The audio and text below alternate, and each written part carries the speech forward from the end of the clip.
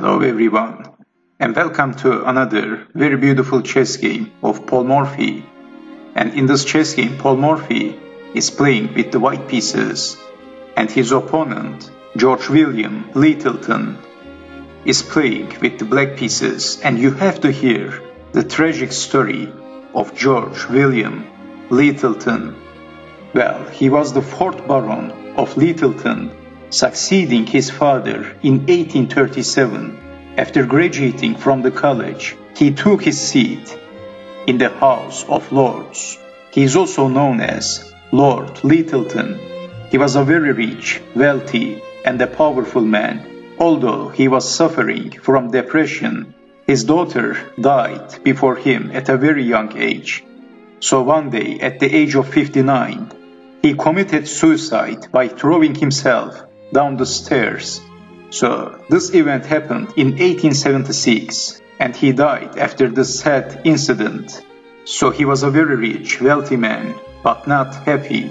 So this was the tragic story of George Lyttelton. So before starting to the chess game, I just want to show you the picture of the English nobleman. This is the picture of George Lyttelton, who played a chess game against Paul Morphy, the legendary Paul Morphy, and he had an interesting life. So anyway, this is the picture of the English nobleman Lyttelton, and let's get back to the chess game. After this sad, melancholic story, let's cheer up and let's check out this magnificent chess game by Paul Morphy. So Paul Morphy is playing with the white pieces, and George William Lyttelton has the black pieces. Paul Morphy starts the game with playing e4 as always. He always plays e4 in the opening. e5 by Lyttelton, f4, e takes on f4, knight to f3, g5, h4, g4. Lord Lyttelton is attacking the knight, and Paul Morphy played knight to e5, d6, attacking the knight. Well, this time Paul Morphy didn't sacrifice the knight. Maybe he wants to be respectful for the lord he is playing against to. So that's why Paul Morphy played knight takes on g4.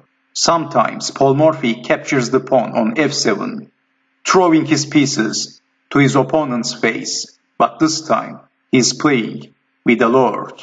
So we have bishop to e7, d4, bishop takes on h4, capturing the pawn, and that's check. And Paul Morphy is defending with the knight, knight to f2, bishop takes knight, king takes bishop, and Lyttelton is a pawn up. Plus, Paul Morphy is losing the castling rights. It looks like black is doing a good job. Knight to f6, knight to c3, defending the pawn, but then queen to e7. Well, Paul Morphy played bishop takes on f4, and Lyttelton captures the pawn. Knight takes on e4, knight takes knight, queen takes on e4. Again, Lyttelton is a pawn up. But in this position, Paul Morphy played a killer move. Well, Paul Morphy played bishop to b5, that's check. We have king to f8, of course. If something like c6, then rook to e1, winning the queen. And this is all over for black, positionally and materially. So Lord Lyttelton played king to f8, and then bishop to h6 by Paul Morphy, that's check. So because of the obvious reason, black can't move his king on the e-file. So we have king to g8, running away. He doesn't want his queen to be pinned, and Paul Morphy played rook to h5, threatening to play rook to g5, bishop to f5 by Lyttelton, hoping to defend with the bishop, queen to d2 by Paul Morphy, bishop to g6. Paul Morphy played a move, and Lord Lyttelton resigned. Well, Paul Morphy played rook to e1, and black resigned.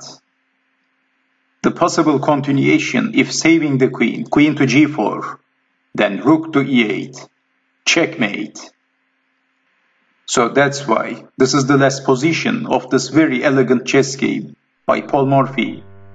So I hope you have enjoyed watching this video, and I hope to see you next time. Take care.